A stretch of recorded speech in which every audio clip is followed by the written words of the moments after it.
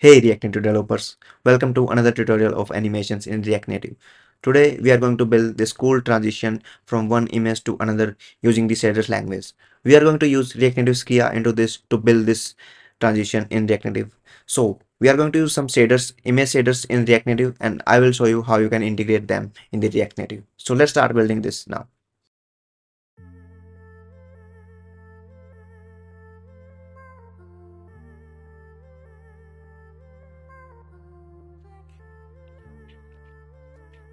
So we will start from the scratch. I have already cleared the boilerplate from the React Native, and right now we just have a text written on the screen.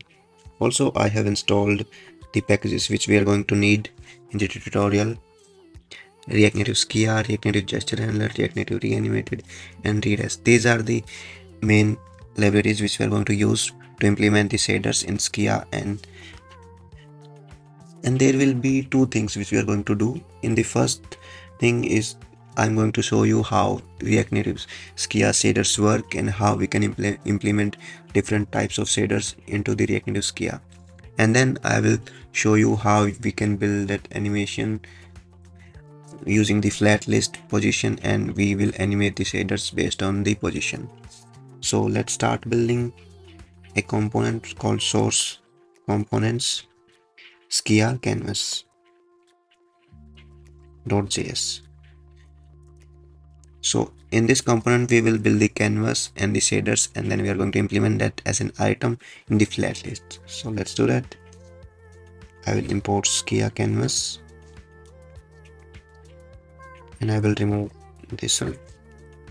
So if we do this, nothing is changed. We just imported the Skia canvas which have a text centered, and we are going to remove the text centered, and let's add the canvas into this. So we will import the canvas from this React Native Skia, and then we will add the style to flex one so that we can get the whole view of the screen. And to show you that the canvas is working fine, I will just add a random circle from this Skia where cx will be 100, cy is again 100, then R50, and color is red. So if we do this, we will have a circle on the canvas which you can see right now. So let me remove this warning. We are getting this warning because React is not imported, so I will import React from React. And if we do this now, our warning is gone. So let me clear this up. So now I'm just going to copy a sample boilerplate shader from the React Native Skia page. So we have this page, and we go to shaders and then language, and then down below we have the nested shader which we are going to use. So we will just copy this and replace this with the circle. Then I will import fill shader and image shader. I will also copy this source which is this Skia, which is the shader code, and I'm going to use this, and we are going to build shaders in this only. So I will import Skia, and let's create a constant name image1, and let's use it. Use image. I'm just going to copy some URL from the Unsplash so that we can use the image. Let's say I want to copy this. This will be our first image, and I will pass it here. So if I pass this, then you can see we have an image where we have applied the shader effect, and this is what we are getting when we apply the effect. If you want to see what we get when we are not applying it, so we can just disable this, and when we remove this, so we will get the plain image which was here on the Unsplash. But if you want to apply some effects, let's say I just want colors in the RGBA format, then I will do this, and I will get different effect on the image. And if I redo this thing, then I will get the layout centered in this way. If you want to make the changes to the x-axis, then you can also do that, and let's make it 10. Then you can see like we have changed the image a lot. From this image to this image, we have applied a shader effect into this. So we are going to we are going to need two images into this. So first let me center this and then we will add the second image. So const image width, it will be 90% of the screen width. So let's say width and height is equal to dimensions.getWindow. So width into 0.9 and image height will be 300. Let's say not 300, I will add just 250. 250 is good. And I will remove this width, image width, height, image width, image height, sorry. X is equal to width minus image width by 2. So this will center into the x-axis, and for the y we will add height minus image height by 2. And if we do this, let me reload this first. So as you can see right now our image is centered, but let's say I want to make it 0.8. Yeah, now this looks good. And I also want to remove the shaders, so it will be just the image. I just want to return the image. So now let me add the second image. So it will be const image to use image, and I will just copy this link.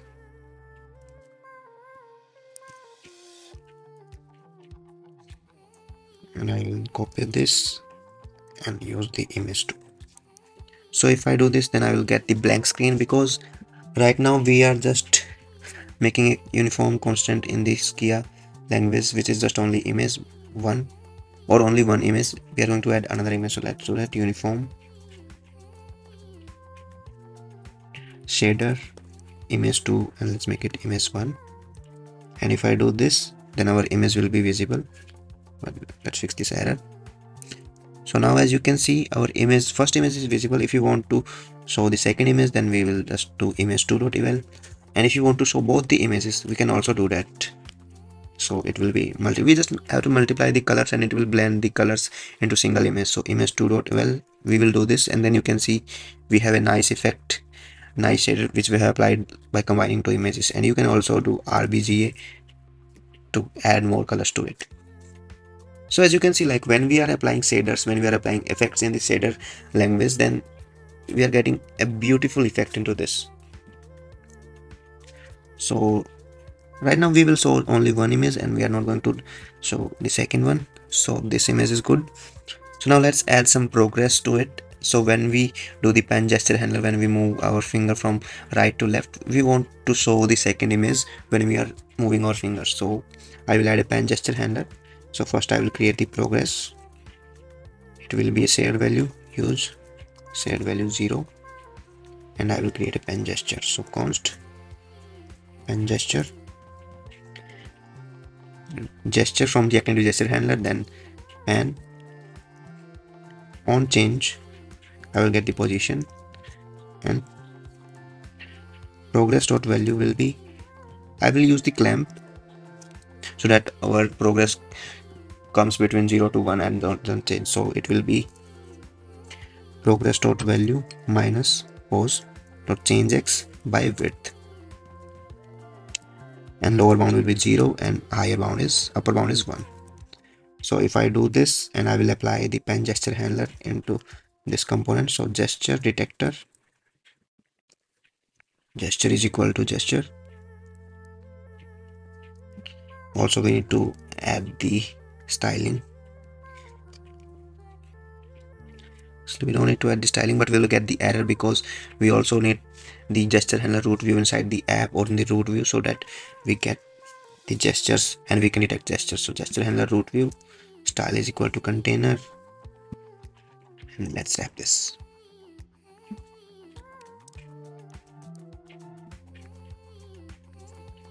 So let's see if our gesture is working fine. I will log the progress.value, and when I do this gesture, let me see.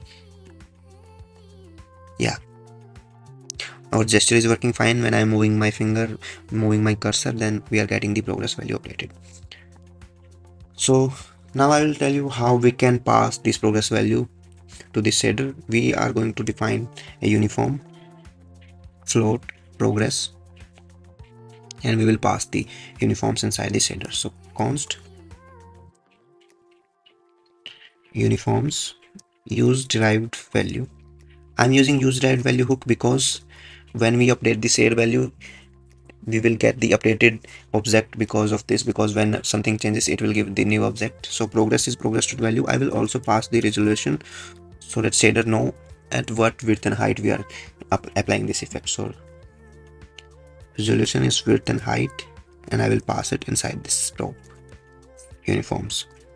So when we pass this object, we get the uniform float progress, and we will also get uniform vector 2 resolution, and it will be not vector 2, it will be float 2. If we do this, nothing will be changed. Even if we reload, nothing will be changed because we are not applying any effect into this. We are just returning this image, or we can return the second image. That totally depends on us. So now let's play with this progress and resolution. So to apply any shader, we can also copy the transition code from gltransition.com website. Let me show you. So gltransition.com/gallery. You can apply all these effects which are visible here just by copy pasting your code into this code, and then you can apply this. Like you can nicely apply this newspaper effect. But as of now, we need this effect on our image. So let's just copy this code, and I will add this, and then we will return transition XY. And first let's normalize this. So UV is equal to XY by resolution. I will pass the UV. So if I do this, then I will get a error, which is get from color, get to color are not defined. Whenever you copy anything from this website, you will get this error. But if we define this first and then we import that code or copy paste the code, then it will work for each of the images which you are going. So let's define it. Get from color vector p2, and so from colors means from which image we want to go, and then get to color to which color which we want to go, which we want to apply from this image to that image, let's say. So it will be image1 dot eval p into resolution, and vec4 get to color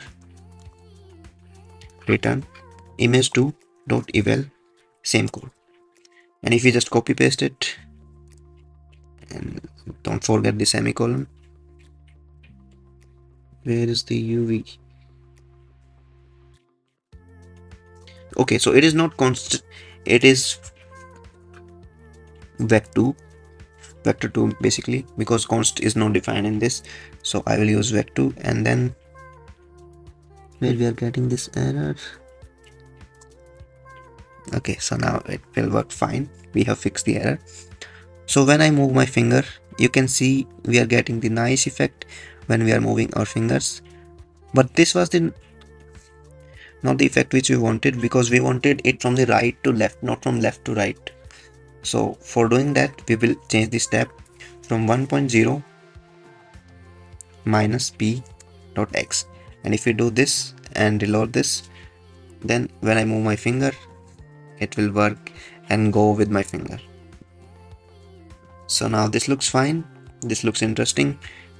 Also, I will show you how you can add some other code from this website and how you can fix the errors which you get. So let's say I want to copy this transition or this shader. This is a huge code, but don't panic. This is just a simple code. We just have to copy paste here.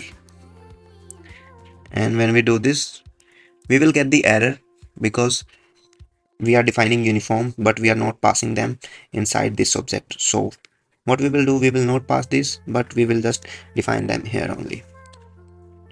So let's remove these floats and let's add the default value to this.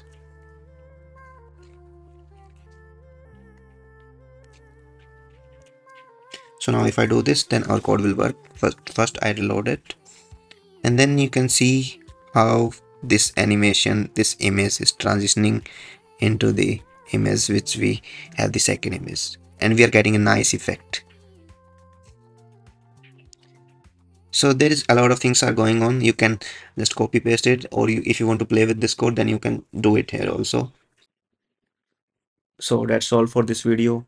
If you have came along till the end, then please hit the like button. Also, if you have any queries or doubts, then you can write down in the comment section below and I will try to solve them as soon as possible.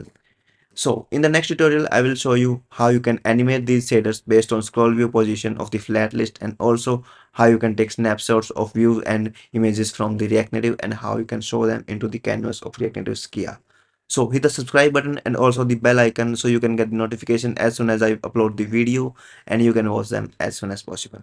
So thank you so much.